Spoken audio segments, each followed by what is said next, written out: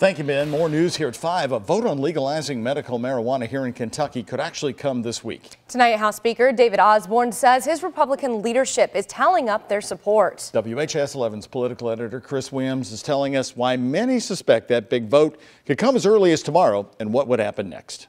As the Republican majority left an afternoon closed-door meeting, we learned that a vote on medical marijuana legislation could happen as soon as tomorrow, but there are still unresolved issues. Representative Nemus went over all the changes he had made to the bill. There's still some questions that were kind of lingering out there about some of the changes that he's made. So just as soon as we can get back in caucus to get those questions answered, I think that it could be tomorrow. It would be no surprise if it came tomorrow afternoon. It wouldn't be a surprise, but there's no guarantee either. It's very important to me because then it won't be illegal and I don't have to worry about the police knocking on my door. Monday, we introduced you to Sherry Hixenbaugh, wheelchair-bound since the age of 16, paralyzed in a Floyds Knobs car crash on July 4th, 1976. She illegally uses marijuana now to fight insomnia and a dangerous situation in which she has no appetite. She went from 98 to 79 pounds. I need to gain some weight, and it makes me eat like a little pig. And please think of this question when you cast your vote.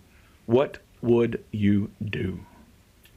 I would break the law in a New York minute. Middletown Republican Representative Jason Nemus passionately presented House Bill 136, which would legalize medical marijuana, would not legalize smoking it for treatment, and create a 13-member panel to decide qualifying conditions.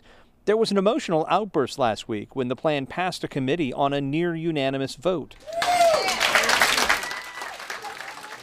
Sources on both sides of the aisle tell me they believe there are enough votes now to pass HB 136 through the House. If it clears that chamber, it will be halfway to becoming law. And Senate leadership suggests that there are enough votes there to pass it when it gets to them. Users like Sherry Hixenbaugh just hope it won't take too long.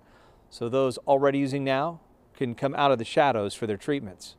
At the Capitol, Chris Williams, WHAS 11 News.